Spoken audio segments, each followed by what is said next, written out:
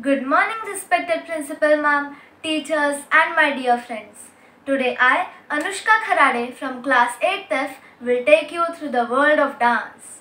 Dance is the way to stay fit for people of all ages. It has a wide range of physical and mental benefits.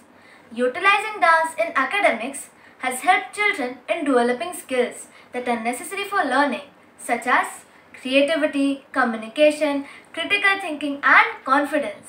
The Dance Committee of the International Theatre Institute established April 29 in 1982 as International Dance Day to highlight the amazing diversity and talent of dancers all over the globe. This date was chosen as it marks the birthday of Jean-Georges Noverre, the creator of modern ballet. This day is celebrated across the world to raise awareness about the importance of dance among the general public.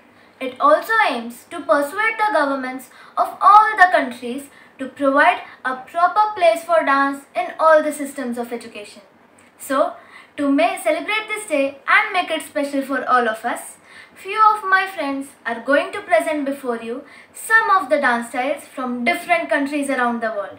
But before taking you to this world of dance, I would like to wish each one of you a happy World Dance Day. Keep dancing. Thank you.